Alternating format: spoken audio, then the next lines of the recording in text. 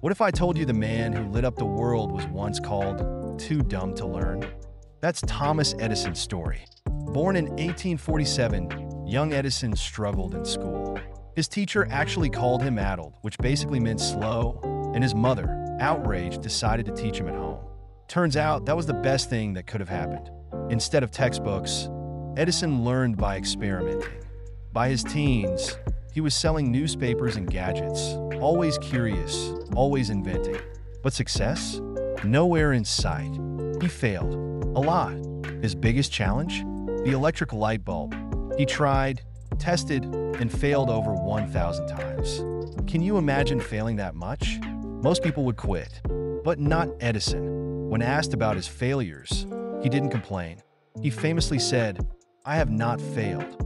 I've just found 10,000 ways that won't work." And when he finally succeeded, he didn't just light up a room.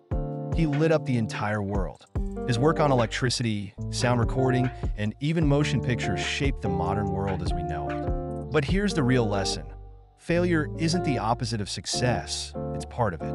If Edison had given up, we'd still be sitting in the dark. So, what do you think? Is failure just another step towards success? Let me know in the comments. And if you love inspiring stories like this, don't forget to like our page for more.